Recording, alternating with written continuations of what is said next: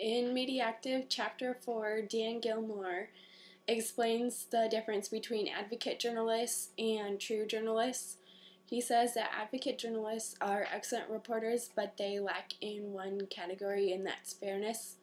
An example of his advocate reporters group is American Civil Liberties Union, and he talks about how they did excellent reporting for the Guantanamo Bay prison,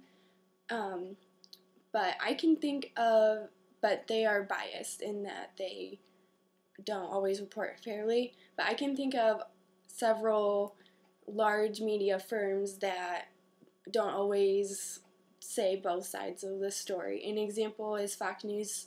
They tend to be more conservative, and I would say that it's not always a bad thing if reporters have an opinion on something and they like to lean one way.